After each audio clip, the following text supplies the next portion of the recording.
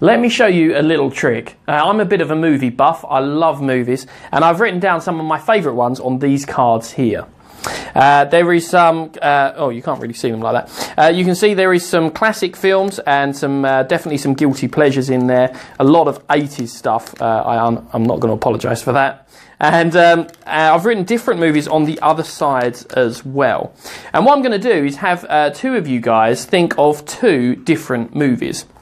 So I'm going to start off with you. I'm just going to flick through the cards like this, and anytime you like, you can call stop. And before we do that, in fact, I'll give the cards a little shuffle like this. There we go.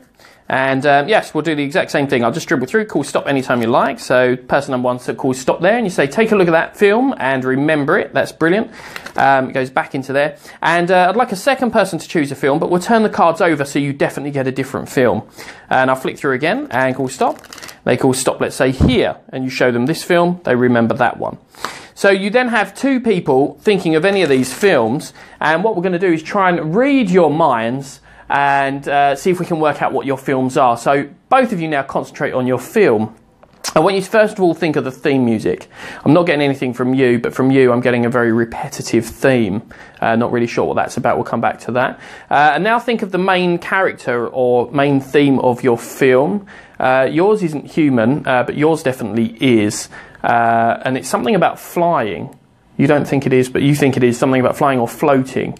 It's not floating, it's swimming. You're thinking of Jaws, that explains the repetitive note.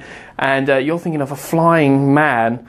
Or more like a boy, so I think you're thinking of the Harry Potter and the Philosopher's Stone.